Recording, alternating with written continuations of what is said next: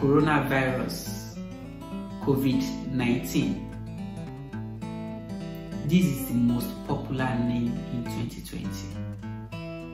Today, I'll be talking about everything you need to know about COVID-19. Dr. Femi Ayodele is my name. But before I do this, let me explain the term virus. Virus is an infectious agent.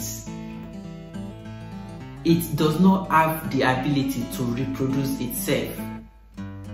However, it reproduces itself by infecting a living cell, after which it forces the cell to reproduce the original copy of this virus in thousands and in millions within a short period of time. After doing this, it then infects other cells of the host and take over the cells. We basically have two types of viruses. We have the RNA virus and the DNA virus. Example of DNA virus is hepatitis B virus, while an example of RNA virus is this coronavirus we are talking about. Most viruses are coated or enveloped with lipid or protein coats. With this background information, let's now get started with coronavirus. Coronaviruses have been with us for a long time. As a matter of fact, they are the cause of at least 30% of all the common colds we experience as human beings. Coronaviruses are the largest genome of RNA viruses.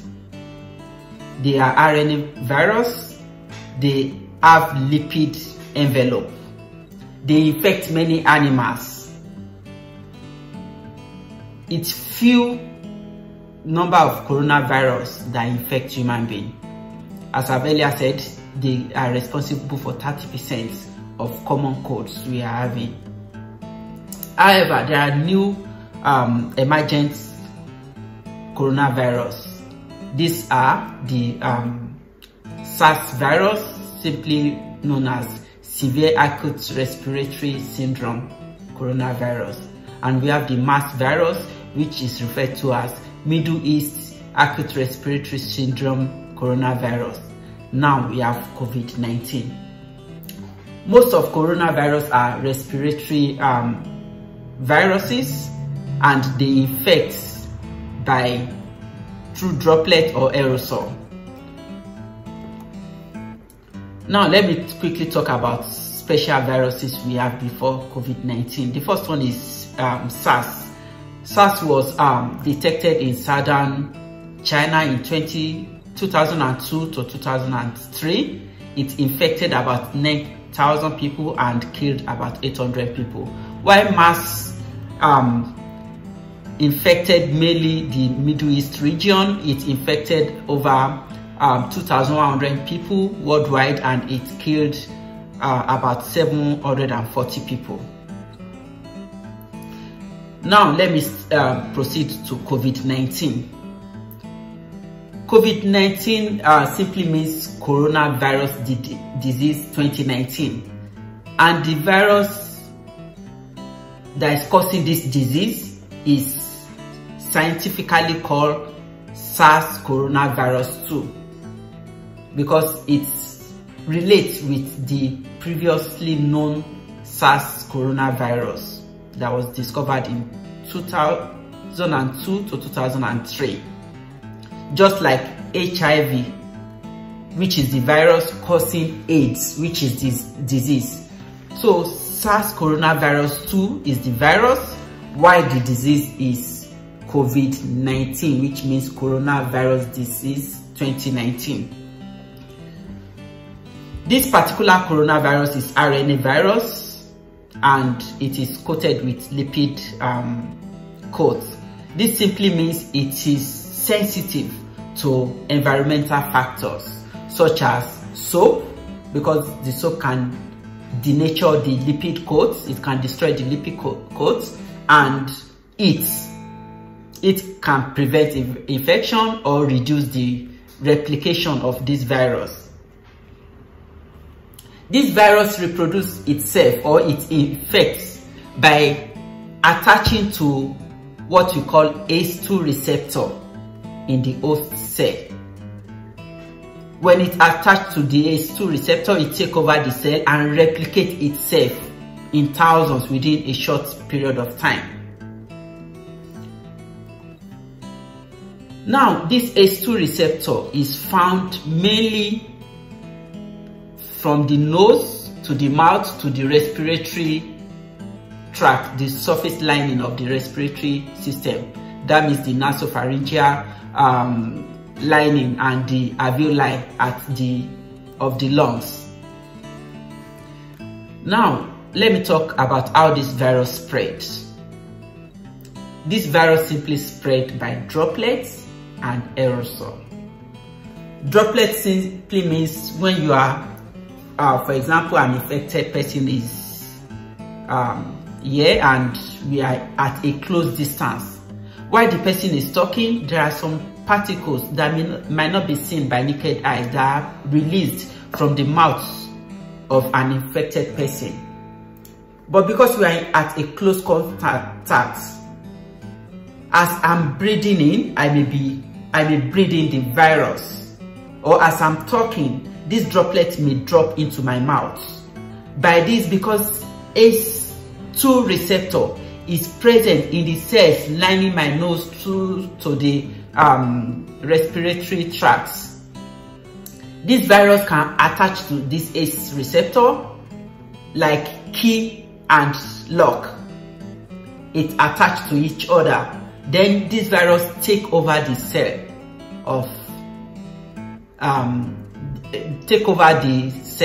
and reproduce itself, thereby causing infection. It's spread by aerosol. Aerosol simply means maybe an infected person is in a closed area, maybe a room, and cough or sneeze in this environment. The infected person leaves the room. Some minutes later, few minutes later, someone enters into this closed area. Because these particles released through the sneeze or the cough is still in the air, another person can inhale it, then get infected with this virus. This virus is not airborne. Airborne simply means maybe an infected person cough and release the virus to the air. This virus is transported to another place and infects another person entirely far from the already infected person. So it is not airborne. How does this virus cause disease? Before I explain that, I have to talk about immunity, how our immune system works. When a virus gets in contact with the cell, the body senses it as a foreign body or as alien to the body. Then our body will mobilize immune system, mobilize the soldiers to fight against this virus and destroy it. For the first infection, this process may take a little bit slower. But after the first infection, the body will synthesize antibody, and also there will be memory cell. In case this virus infects the body again, the body will then act rapidly. Therefore, most of the time when someone is exposed to a virus, the person may have a long life immunity against this virus because of the antibody that is already present in the body and also the memory cell. However, for those who have low immunity, they may not be able to curtail this virus, or when the person is exposed to the number of viruses that overwhelm the body may not have the ability to curtail this virus. Now, this virus the main problem it causes to the body is that it causes scarring. For example, like someone has injury on the hand and it healed by scar. So it causes scarring in the alveoli, in the lungs. By causing this scarring, the person is unable to exchange the oxygen is breathing in into the blood where the oxygen will be useful. So there will be shortness of breath because of the scarring in the lungs. Now let me quickly talk about the symptoms of this disease. Over 80% of people who are infected with this virus, they may either be asymptomatic, that means they don't even know that they are infected, or they may have mild symptoms. However, some people may have a very moderate to severe disease. The major common symptoms that are presented are fever, dry cough, and breathlessness or shortness of breath. Other symptoms may include nasal congestion, there may be malaise, the person feel unwell, there may be loss of smell sensation or a sense of taste. Now, why is this virus so infectious? This virus is highly infectious because asymptomatic people who have this disease without knowing, have the ability of spreading this disease. Usually, most viral infection, when someone is infected, they only spread this disease after they show symptoms. However, in the case of COVID-19, asymptomatic person is spreading, shedding the virus around and infecting a whole lot of others. Now, some people are comparing COVID-19 with Ebola and Lassa fever. While COVID-19 is a respiratory infection, Lassa fever and Ebola, they are hemorrhagic fever. That means they cause bleeding in the body, and someone can only get infected firstly after the person has started manifesting symptoms, and secondly when there is close direct contact. It's not spread by aerosol, it's spread by contact with the body fluid of the infected person. So the means of spread is actually different between COVID-19 and Ebola and Lassa fever. Now, how do we prevent coronavirus infection? The prevention is simple. I just want you to understand these two principles. The first principle is that for you to be infected, the virus must get into your mouth or your nose, because these are the place where the cells that has ACE receptors are present, and the virus needs ACE receptor before it can infect human being. The second thing that you need to understand is that this virus responds to environmental factors.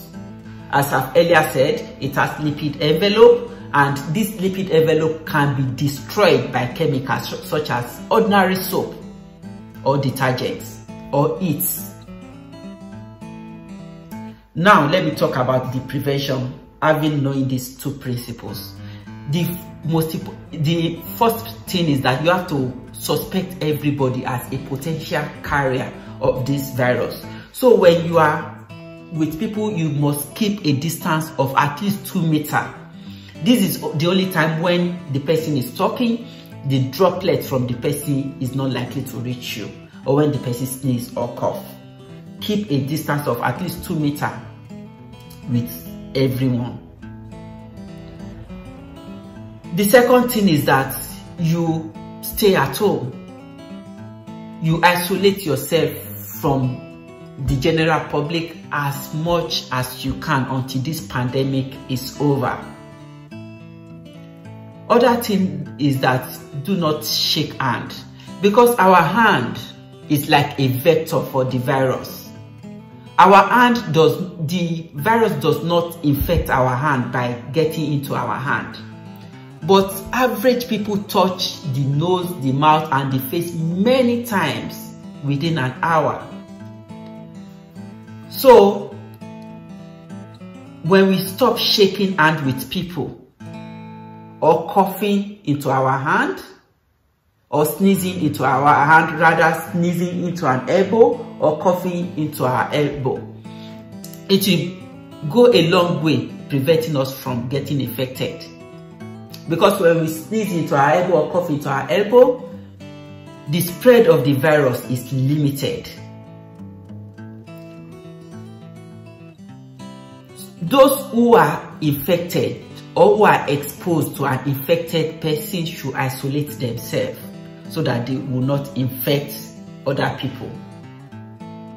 Always wash your hand with soap and water as many times as possible, especially when you get in contact with surfaces or with in the public space. Make sure you wash your hand as much as possible with soap and water, and at least for 20 minutes, making sure that every part of your hand is washed. Every part is washed while you are washing your hand. I really want to make this clarification about soap and water and sanitizer. The most important agent that fights against coronavirus is soap and water. Soap acts as a surfactant on the virus, thereby destroying the lipid coat of the virus. Sanitizer is good but has less effect. It cannot be replaced with washing hands with soap and water for 20 minutes. Also, let me clarify the use of face mask. In the recent, face mask is preventive, although not 100%, but it has some level of protection against the spread of the virus. For general public, it is not advisable to use mask because you have to use mask properly, which means it is used once and discard. You may only use mask when you are going to a place you feel you may be exposed. For example, you are going for testing and there are so many people want to get tested. It is safer you use a face mask because many people may have the virus among those people who want to be tested. The carer of those who are taking care of COVID-19 patients need to use mask to protect themselves. Also, infected persons need to use mask because when they use mask, the mask limits the amount of droplets that goes into the air when they cough, when they sneeze. The use of glove is actually counterproductive. You don't need to use glove. The most important thing is to wash your hand with soap and water. The only people that need to use glove are the carer of an infected person. Now let me briefly talk about testing of coronavirus. Presently, the testing is using PCR, which means polymerase chain reaction, to analyze the virus. This test usually tests for the virus and it takes time before the result is out. It tests if you have the virus or not at the moment, not if you have it previously or you have it, not when you have it previously, because it actually tests for the viral antigen in your system. Other tests but not yet available is antibody tests. This may actually test if you have been infected previously. Now, how do we treat COVID-19? Like most respiratory viral infection, COVID-19 is self-limits. That means someone who is infected with this virus may get cured of this virus without any specific treatment. Especially those who are asymptomatic, they may get rid of the virus without any specific treatment, and those with mild symptoms may also get rid of it without any specific treatment. However, the current line of treatment is symptomatic treatment, or what we call supportive treatment. This means when someone who is infected is having, let's say, fever, you give antipyretic to reduce the fever. When the person is having body ache, you give Panadol to reduce the body ache. When the person is having shortness of breath, you give oxygen, or you give you use respirator to ventilator to assist the person. In some cases, there may be superimposed bacterial infection, which means there is viral infection, but because of the viral infection, the person now have bacterial infection on top of the viral infection. Then antibiotics are used in this situation. Other form of treatments that are not that are still under trial are the use of hydroxychloroquine sulfate. Hydroxychloroquine sulfate is a powerful anti-malaria drug. I've personally used chloroquine a long time, many times. In fact, my earliest memory as a child was when my parents took me to a doctor. They called the doctor Dr. Gani, and he gave me chloroquine injection. I can never forget that day. Because of the injection, because of the pain, I can still remember up to today. So chloroquine is already tested in human. So it makes it faster to do the trial to see how effective it is, then before it can be given to the public, because of the side effect of chloroquine also. Other medications are antiviral medication that are already in use in the market. They are being tested for their effectiveness against COVID-19. Also, as I've mentioned earlier when I was talking about how our immune system works, some people who have survived the COVID-19 infection, they already have antibodies secreted in their blood against this virus. Now, they are taking the blood of already survived person. They are taking their blood and now separating the blood cells and the plasma. This plasma contains the antibody. This antibody can be transfused to an person that is still battling with the infection, and this will assist the person to fight against this virus. This also is still under trial.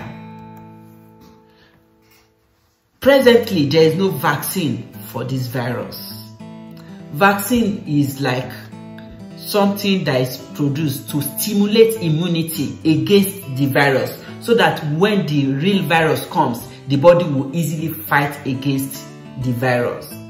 Usually, they may use killed virus. They kill the virus and they inject little amount into your system so that it will stimulate immunity when the virus comes. Sometimes they use glycoprotein from the virus, and sometimes they use live virus to stimulate this immunity against the virus. These are the process which a vaccine is produced. For this very COVID-19, there is no vaccine available. I cannot complete this video if I don't talk about my fear in Africa, and especially in Nigeria. about COVID-19. Now, COVID-19 is in Nigeria and we already have over 130 cases. The problem with this is that isolation may be very, very detrimental to the people of Nigeria, because most people, majority of the population, live from hand to mouth. That means if they don't go to work for one day, they will not be able to have food to eat for the next day. If they don't go to the market, they have no food to eat. It is a very serious situation. If you have the ability to stay at home, stay at home. Government should provide for those who have nothing to eat. This is the only way to combat this virus. We cannot do without social distancing, we cannot do without washing our hands, and we cannot do without isolation, locking down the city. However, government has to provide alternative. Hunger cannot kill people when the virus is not yet killing them. My second fear about COVID-19 in Nigeria is that we have so many cases of community-acquired pneumonia.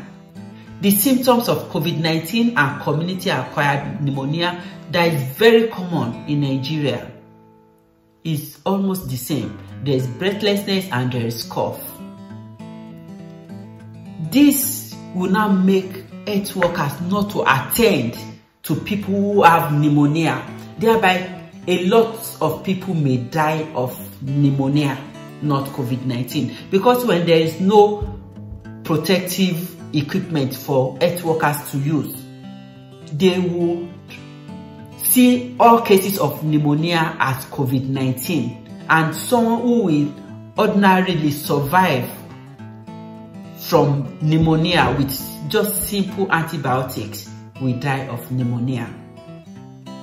I remember I was in Nigeria during the case of Ebola and Lassa fever. So many people died because they had symptoms similar to that of Lassa fever, to that of Ebola. And people were not hospitals were not attending to them because they don't have the required equipment to take care of that problem. I hope the government will do something about this. I know there are a lot of questions you may have about COVID-19. You may post it at the comment section below and I'll make a video regarding it to explain everything you may want to know about COVID-19. Thank you so much for watching this video.